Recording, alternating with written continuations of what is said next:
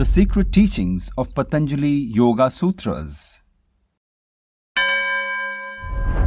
Once upon a time, so goes a tale from Indian mythology, all the Munis and Rishis approached Lord Vishnu to tell him that even though he, incarnated as Lord Dhanvantari, had given them the means to cure illnesses through Ayurveda, people still fell ill.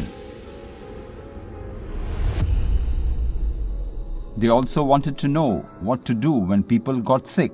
Sometimes it is not just physical illness, but mental and emotional illness too that need to be dealt with. Anger, lust, greed, jealousy, etc. How does one get rid of all these impurities? What is the formula? Vishnu was lying on the bed of snakes, the serpent Adishesha with 1,000 heads. When the rishis approached him, he gave them Adishesha, the symbol of awareness, who took birth in this world as Maharishi Patanjali.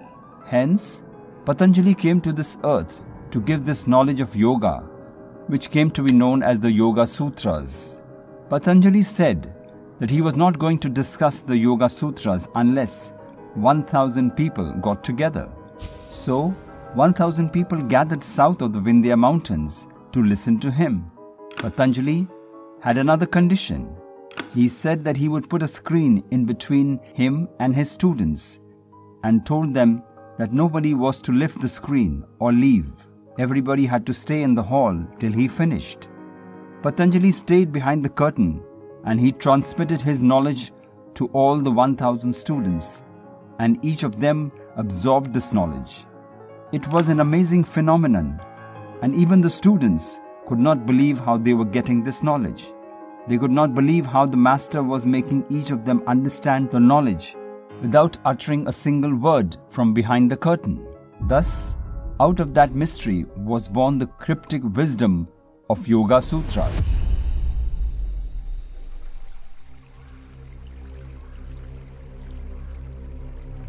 Patanjali is not the inventor of yoga, but rather yoga's most popular known scribe.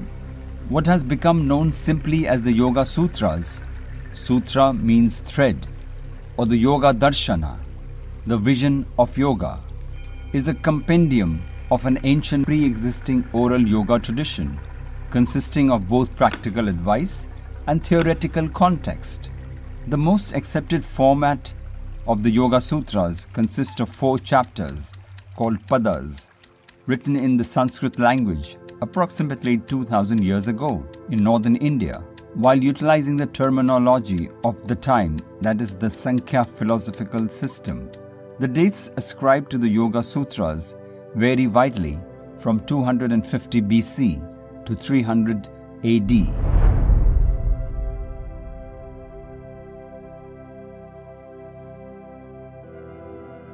The Yoga school of Patanjali within Indian philosophical traditions specifically attempts to reach the ultimate knowledge of the self through a spiritual practice that strives to seamlessly blend the self and the world, the spirit and the body into one single consciousness.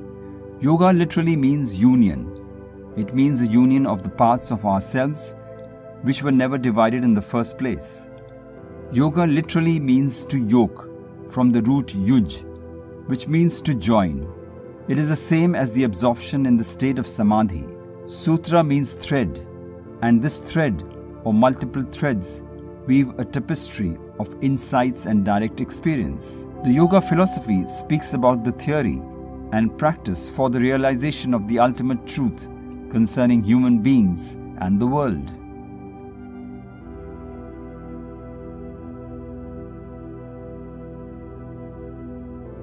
Classical Indian historians pay little detail to linear aspects of time. We may still say that Yoga Sutras were most likely penned somewhere around the time of Jesus, plus or minus 200 years. We may assume that Patanjali was an educated man who in his middle or latter life received oral instructions in Raj Yoga practices and took up the practices of yoga in the remote caves, forests or river banks, which were the most frequent practicing grounds of the time. There, Patanjali the yogi gained the siddha, perfection, of Nirbij Samadhi, seedless Samadhi, the crown achievement of yoga. As the remote havens of the yogis were receding and the true aspirants dwindling, it is through that Patanjali decided to record the most essential yoga teachings, which were his guide and inspiration to enlightenment. Thus were born the Yoga-sutras of Patanjali.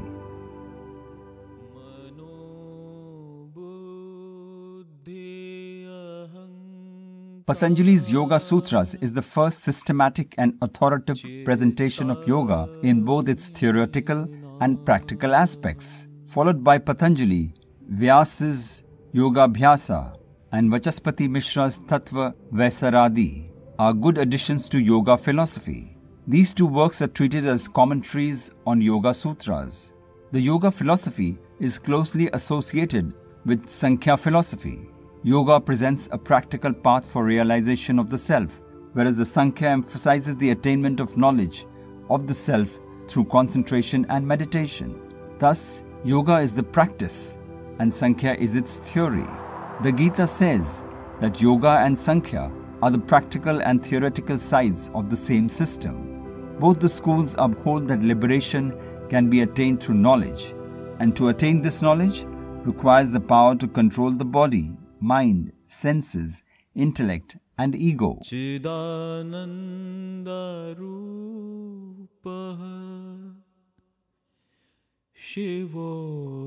Patanjali's Yoga Sutras consist of 4 parts. These are Samadhi Pada, concentration; Sadhana Pada, practice; Vibhuti Pada, progressing; Kaivalya Pada, liberation. Samadhi Pada deals with the introduction to the nature and methods of yoga in its various forms. It describes the various modifications of the organs, including chitta, which is an internal organ of a human being. Sadhana Pada, practice, explains the causes of sufferings and how to eradicate them. It talks about the law of karma and human bondage. Vibhuti Pada, progressing, in the 3rd part elucidates the concept of how to achieve the supranormal powers and in which ways yoga helps it. Kaivalya Pada, liberation. The final part describes the nature of liberation and spiritual union with the Supreme Soul or Self.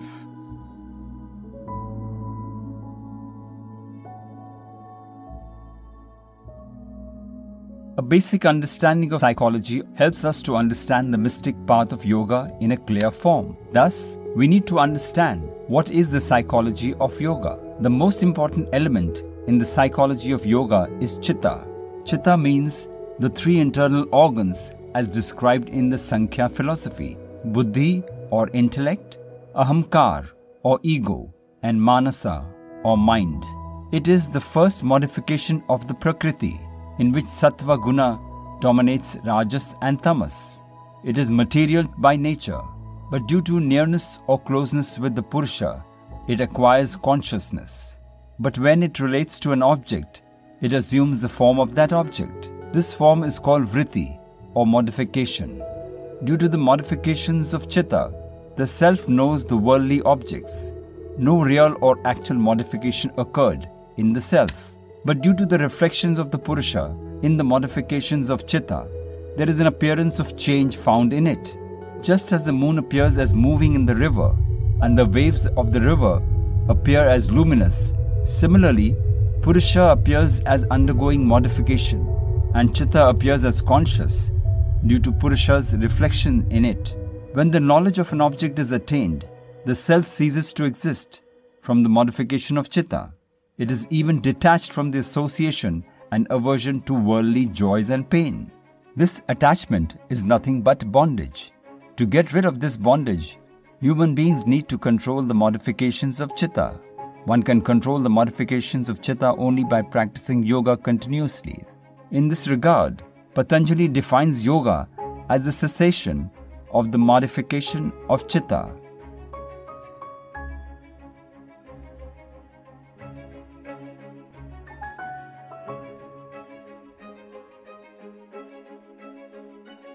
We the human beings have a body, sense organs and mind, and hence it is obvious to have sensual attachment and passion towards worldly objects.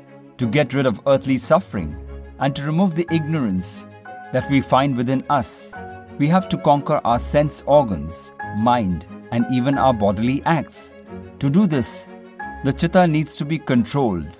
In this respect, yoga philosophy prescribes an eightfold path that helps us to control our passions and craving for worldly pleasures. These eightfold paths are as follows. Yama.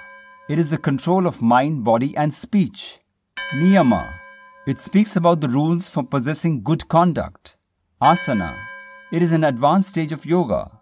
It speaks about doing various bodily postures which help to retain concentration of chitta and even help to control the body as well as mind. Pranayam.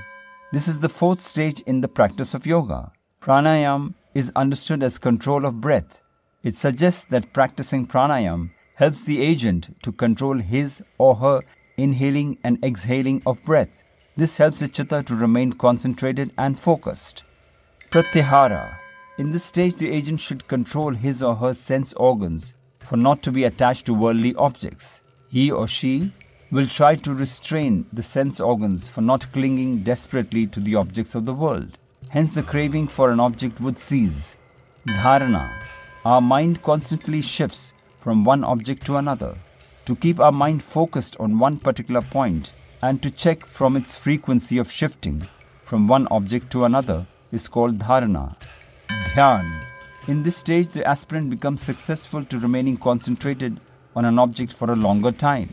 Here, the aspirant realizes the whole object by concentrating its one part. This step is known as meditation. It helps to realize the true nature of the chitta. Samadhi. The eighth and the last step of yoga is known as samadhi. This is the apex stage of yoga. In this stage, the aspirant negates the difference between subject and object and realizes the true nature of the chitta and how it attains the form of the object.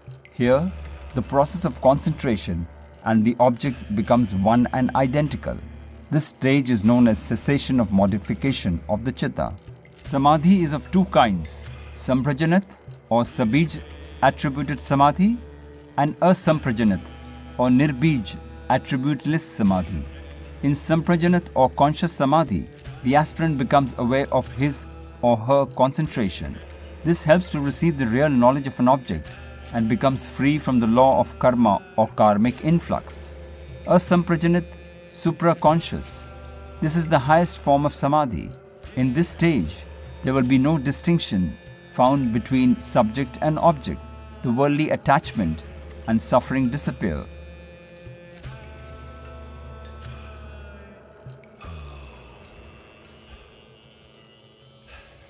Having explained the general assumptions in Pada 1, defining yoga and samadhi as a trans-conceptional alignment, communion, harmonization, transubstantiation, and holistic transpersonal non-dual integration, explaining the practices sadhana in Pada 2 and the attainments vibhuti in Pada 3, here in Pada 4, Kaivalyam, Patanjali describes the ultimate liberation, which is a self-liberation without qualification as realized in Nirbij Samadhi, seedless Samadhi.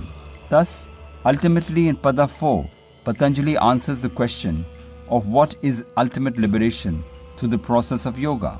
In the context of yoga, which means to join together or to merge to one, Kaivalya includes the freedom from limited identification, from separateness itself, from ego. Yoga thus culminates with the realization of Nirbij Samadhi, where one's separate self is seen as part of the illusory process and it is no longer drawn into it. Hence all vritti, all bias, all perturbations and agitations of the psychic field rests in the empty field of separateness. Kaivalyam being our natural state.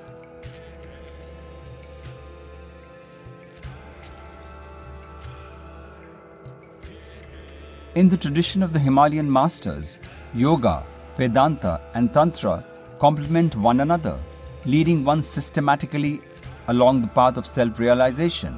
The aspirant clears the mind through the practice of yoga meditation, as codified in the Yoga-sutras of Patanjali, does self-inquiry of Vedanta, and then breaks through the final barrier with Tantra, experiencing the heights of Kundalini awakening.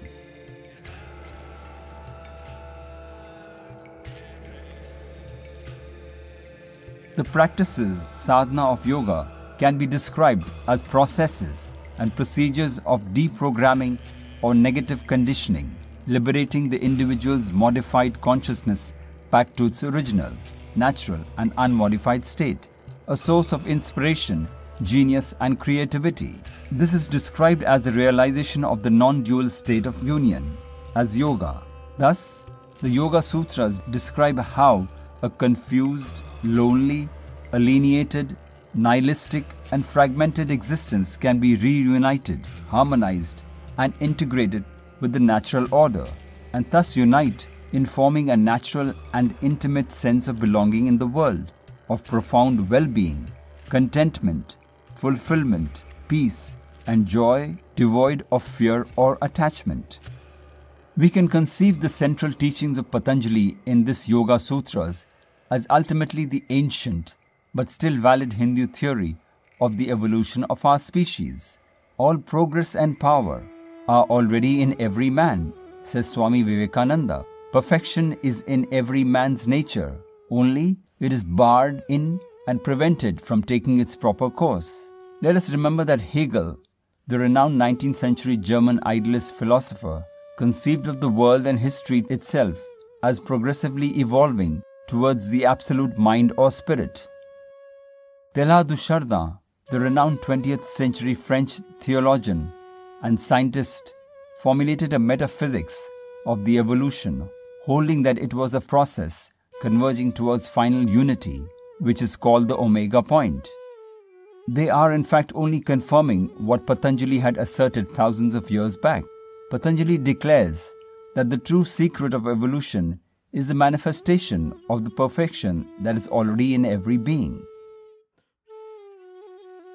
The final sutra of Patanjali says, "Here, in the eternal now, all tendencies to project a separate self have become totally extinguished, and only the creative, intelligent power of evolutionary consciousness shines forth in all directions simultaneously. Therein, absolute liberation reigns by itself, unimpeded forever, as it always has and will be."